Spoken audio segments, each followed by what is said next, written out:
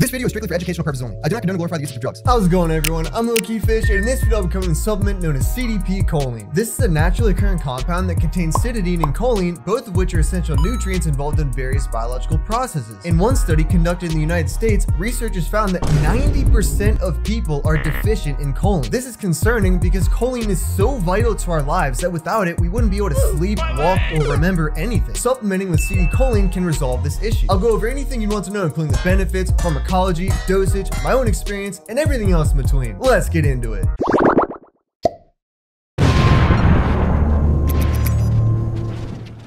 CDP Choline, also known as Citicoline, is an organic nootropic that is found in every cell in the body and serves as a precursor to choline and cytidine, which later converts to uridine. Originally, it was created in Japan as a prescription remedy for people who suffered a stroke. These days, it is sold over the counter as a supplement for memory and cognition. The main function of Citicoline is to be broken down so the body can use the raw choline that becomes available. Choline is then used to synthesize acetylcholine, which is the primary neurotransmitter responsible for the proper functioning of memory, learning, cognition, and recall. That's a lot of brain power. Unfortunately, you can't just take acetylcholine as a standalone supplement. The idea of being able to take acetylcholine pills doesn't actually exist yet, so we must obtain it by consuming its precursors such as CDP Choline. Research from myriad studies has shown that supplementing with CDP Choline can improve people's lives in many different ways. CDP Choline improves your quality of life. It has the ability to enhance cognitive function, improve cerebral blood flow, offset the effects of stroke, improve memory and learning capacity, boost cognitive performance, raise acetylcholine production, and increase brain energy levels. CDP Choline plays a role in memory and cognitive functions by supporting mental processes such as learning and memory retention. Additionally, it supplies the brain with the energy necessary to sustain prolonged mental exertion. It may also assist in slowing down age-related decline and reduce the onset of diseases such as Alzheimer's and vascular dementia. For other people, it can assist them in getting work done more efficiently or help students get better grades. I feel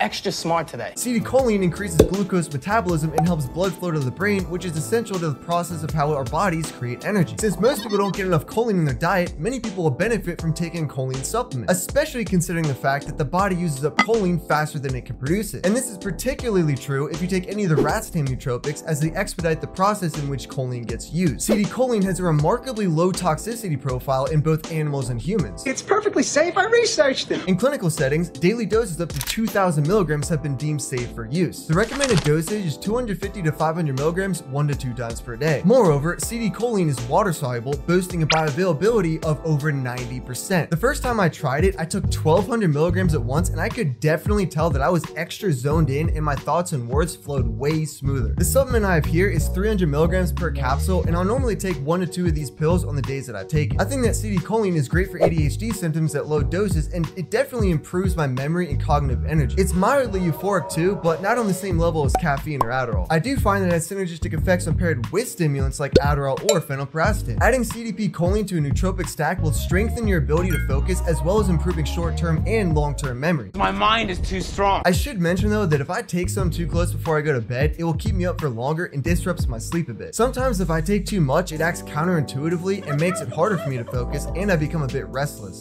I can't concentrate. In general, the two main sources of choline that I use the most is CDP Choline and 𝗷𝗵𝗄𝐶. I like using each one depending on the situation. CDP Choline is generally better for mental tasks, while 𝗷𝗵𝗄𝐶 is better for athletic performance. For example, I'll take CDP Choline when I'm trying to get some work done on the computer, or I'll take 𝗷𝗵𝗄𝐶 when I go to the gym. I like having both at my disposal because I find it more beneficial than just keeping one around. 2 is better than 1. That being said, watch this for the next one. Everything you need to know about 𝗷𝗵𝗄𝐶 and how it differs from CDP Choline. Many people claim that 𝗷𝗵𝗄𝐶 is much more effective and actually prefer it over any other choline source. My name is Fish and I stay low key. Peace out.